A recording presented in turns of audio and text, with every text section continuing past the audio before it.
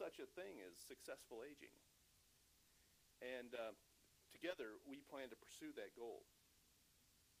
From our perspective, successful aging includes many things. It includes the right attitude, the right education, the right living environment, I'd say the right treatments, and the right services. So this partnership between Home Instead Senior Care and UNMC, it's just a perfect blend between business and academics.